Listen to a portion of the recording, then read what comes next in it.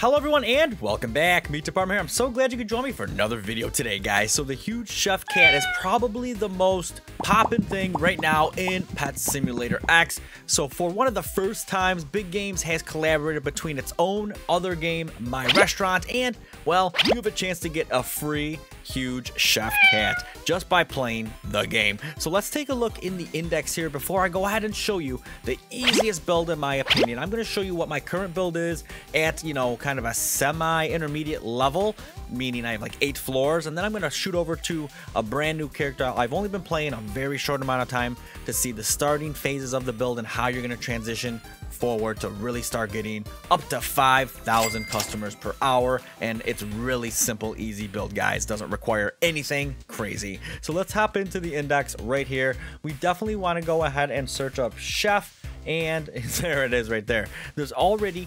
547 of these at the time of recording, guys.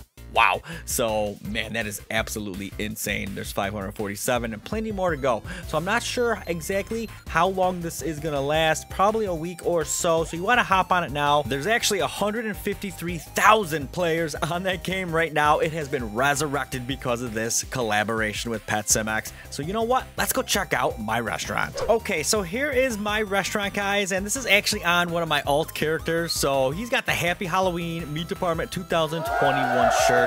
This guy I haven't touched in a couple years, and that's about when I stopped playing this. And yeah, I'm level 108 with 5.4 million, guys. I have, let's check it out here, I have up to the 8th floor. I never purchased anything higher, but I'm going to show you the build right here because this is really what I'm talking about. So in my opinion, this is the easiest build.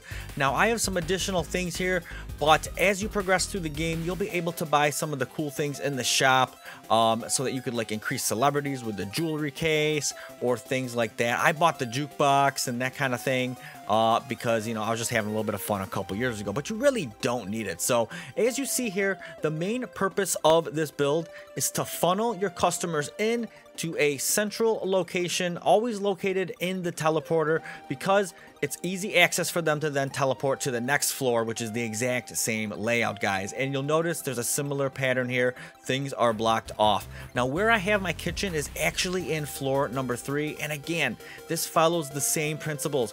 We want to keep all of the waiters, waitresses, and the chefs all bundled up together so they don't have to really spend much time moving. We have a bunch of luxury stoves, and obviously this is something you're going to work up to, and naturally as you just AFK to get that 100K, guys, you're going to be able to afford a lot more of this stuff. Trust me.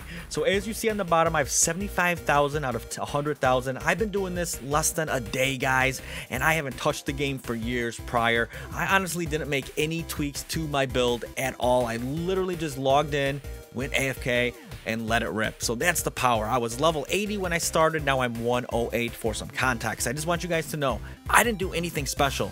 This is literally like one of the decent builds from a couple years ago to keep the workflow strong. And I just wanted to share it with those of you out there because there's so many videos showing you how to build all these things. And look at this one. This one is literally a matter of having 1, 2, 3, 4, 5, 6, 7 tables and chairs, keeping everything at the teleport area, and that's about it. You could add obviously these little silverware carts if you want. I put gumball machines and all kinds of stuff in because I had it, but it's not really necessary because the main focus here, guys, is getting customers in and customers out, and that's why the workflow is just that important, guys. So as we even teleport up to 7 here, see, it's the same thing across the board. All the floors have the same layout. The point is the customers pop up, they're able to instantly jump onto any of these tables. The same thing for the waitresses or the waiters. They pop up, they're in this spot. They can literally take the orders, pass food, take plates from all of these tables, and then boom, go right back down to the kitchen and do their thing. They can stick it in the dishwashers, place their order, pick up the food, and go ahead and deliver it back down to these tables, and everything is good to go. What I like to do with my character is sit right here at my little machine, and really I just spam auto click the E button and I help them out a little bit just so they don't have to stand here. But honestly, I have all of the staff members on the waiter side at this point. Now as you see, a bunch of them are lower level, right? I probably had up to this point right here, I had 3, 6, 9, 12, maybe 15 of them before I started playing this. and I bought a bunch of them at first because I could. They got up to max level already, and then a little bit ago I bought the rest of these, and as you see, they're already level 20. I don't think you need any more than 3, 6, 9, 10 chefs, because when I went up there and took a look, they were kind of standing around. They really cook things pretty fast, guys. So this is the layout right here. What you want to do is from the entrance, it's easy if you put down carpets so you can kind of keep track of things, but ultimately, guys, here it is right here. You can go ahead and freeze this video, or I'll keep it steady for just a second, but the teleporter is in the back.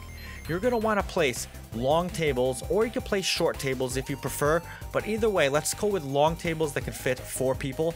You need 1, 2, like that. Put the chairs all around it, and then right up against the wall, the window, put another 1, 2, 3 with matching chairs, just like it's shown here, guys. And then this is the only tricky part above here. You're going to have a long table directly above this one all the way to the left, and then you're going to stagger it. You're going to stagger whatever kind of table you can get right here, because you want to block this off. You want to make it so these chairs touch each other, and ultimately you only have 2 free spots right here if you don't have the cart. You have these 2 free spots right here for people to actually move, because that's all you want. Now the customers that come in and the waiters that come down and let them in, they're going to all flow down as you're seeing, right? They're going to go boom, boom, boom, boom. They're going to either pick a table down low, or they're going to go ahead up into one of these floors right here. In which case they pop out and then they go ahead and choose their destination, just like I said. And that's the beauty of it, guys. Every floor is the exact same. Just go ahead, pause the video, take a screenshot, and this is it. It's simple, simple, simple. Start at the back teleporter and build just like this, guys. In fact, it's so strong and so easy.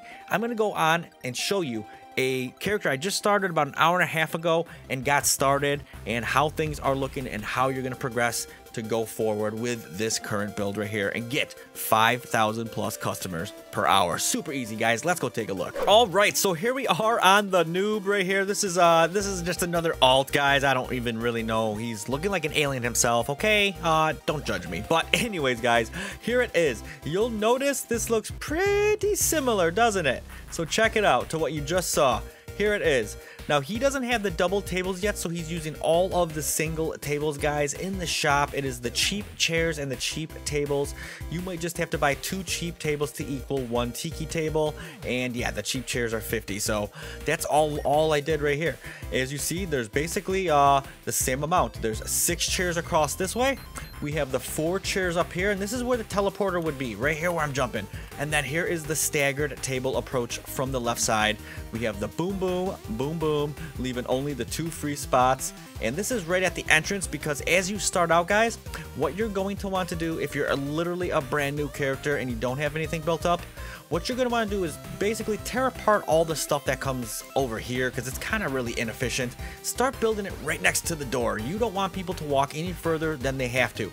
So what you want to do is relocate your order table, your dishwasher here, and put your stove right here. Buy another stove, put it here, and then start blocking off things, right? I bought a bunch of cactuses, or you could use the counters that you broke down, which are these right here.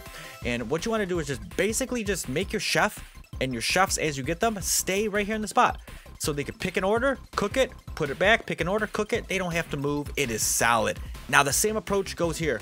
Customers come in, they're really close to getting into the table space. Your waiters are doing the same thing. As I said before, they're getting orders, picking them up, and they don't have to walk very far, guys. They're always going to usually walk right here. They could drop the order off here, pick it up, and the dishwasher is right here, guys. Now, I know this is a little bit more advanced, but it doesn't matter what level dishwasher you use. I've been using all the cheap ones up until this one right here, guys. I just recently got, and you want to upgrade your stuff along the way. To show you what the status is right now, I have the better dishwasher I literally just bought, and then I have actually the stainless steel stove right here. That's that one. I have the better stove and then the regular stove right there. So that's really it for appliances.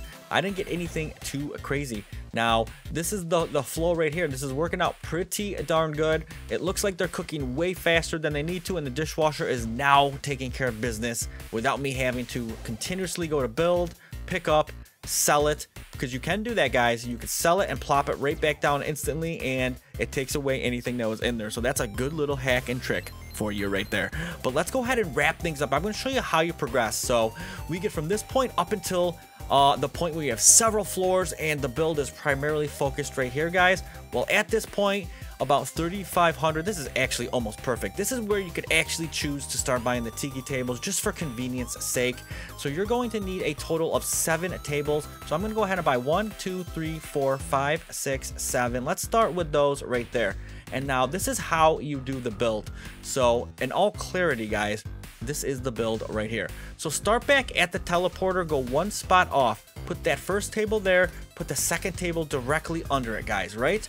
Now, you're going to want to save room for a row of chairs, so go 1 spot over right there and do 1, 2, 3. This is beautiful, guys. Oh my god. Now, this is where we start staggering. So, this is where we had the 1 table right here staggered, starting right here, and then the stagger goes right here, just like that, the stagger, because you're going to have chairs fill up all this stuff. So there it is right there. Go back to the shop. I'm going to buy the tiki chairs because I want them to match. I just really like the way it is. So I'm going to need actually 28 of these. So I better go ahead and just get my clicking done and get the 28. Let's hope I actually have enough money for this. 1 more. Oh my god, barely just enough. Let's go. So this is now where you're going to start putting them down just like this right here. Go ahead, get them going, and oh, no, you don't want this one like this. So this one right here is a little bit tricky because of the spot. Just give it a little rotation. You want that one facing that table and like this. So this is how you want them. Go ahead and put them here, here, here, here, here, here. Make sure these are all facing the correct tables, and finally on this side right here. Now the beautiful thing about this is you are now going to start attracting more customers, guys. This is awesome. So they're going to have no choice but to walk through the cactuses, but this is where you start to actually focus things up and start blocking things off. So at this point, what I'm going to do, just temporarily, I'm just gonna, oh my god, Santa Claus, yo, let's go Santa Claus. I'm gonna just, while we're in the transition phase, it's not too crazy if, you know, they have to walk a little bit of an extra distance. It's not going to be the end of the world, but you definitely want to go ahead and refer back to the build on my other character that I just showed you before this. And this is where you really start blocking things off, because you want to funnel people in to this little zone right here. You want to make sure that they eventually start going down the path that you create and don't go past it. So that's what we're ultimately going to do. From these doors right here, we're going to have the pathing go up from these doors so that the customer has to walk right here. They'll walk through the floor. They'll either pick a table and chair, or they'll teleport up to my next floor when I do purchase it, and life will be good, and I can just go ahead and continue that process up.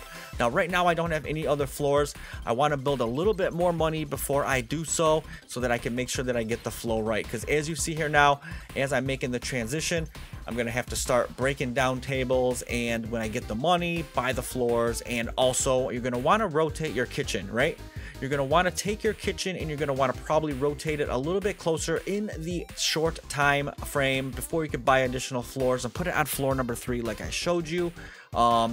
Just go ahead and give it a little rotation. It's not the end of the world, but once you start buying more floors, guys, just do the same thing right here. Use cactuses, plants, whatever you prefer, to block off a few rows, and you'll be on your way to actually just making 5,000 customers per hour. Have the huge chef cat in less than a day, and yeah, you'll be pretty happy. So feel free to rewind, check back on my other character, see the exact layout in its final form, and I just showed you how to transition the beginner form as well, guys. So yeah, I'll have my chef cat. I can't wait to show it all to you. And yeah, until next time, stay positive, keep swinging, and have a great rest of your day.